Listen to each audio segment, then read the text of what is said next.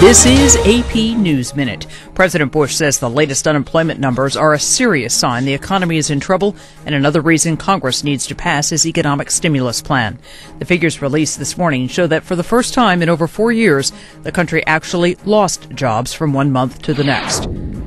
Microsoft is making a bid to buy Yahoo. The company is offering nearly $45 billion in an unsolicited bid to buy the internet giant. Officials in Iraq say the two women at the center of today's deadly bomb attack in Baghdad may have been unwilling participants. They say the women were mentally retarded and the bombs were strapped to them and were being controlled remotely. More than 70 people were killed. Heavy wet snow is making life tougher for people from Texas to the Great Lakes. It fell at a rate of more than an inch an hour today in Chicago and tied up traffic for hours. It's also forcing airlines to cancel hundreds of flights out of O'Hare. Diane Kepley, The Associated Press, with AP News Minute.